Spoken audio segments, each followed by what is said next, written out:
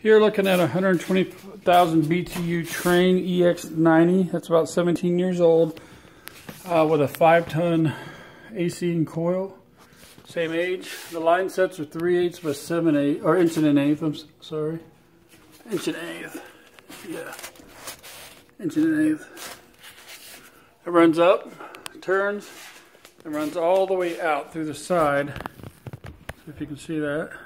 So you're about 40 feet to the outdoor unit, give or take. 3-inch PVC that runs up and out right here. So here's your PVC. Your drain comes back and runs down along the wall here into the floor. I'm going to replace the humidifier also.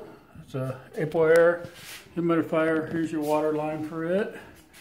And the drain comes across. We're also replacing the water heater to a 50-gallon Bradford water heater. Here's your flue. Runs up. So we need a new box underneath. We're going to do a 5-inch filter on this. 3/4-inch gas line with electric on the left-hand side. Here's your thermostat. And here's the top.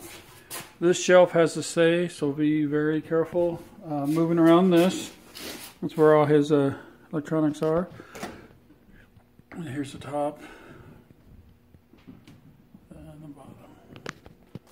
This box here on the bottom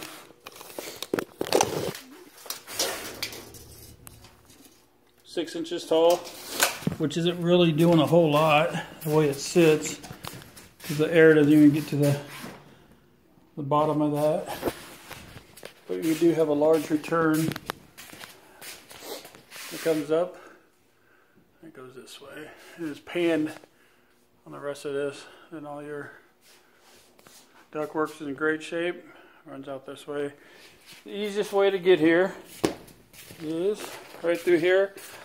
He said you can use this door or this door here, which goes right into the garage to bring the equipment in.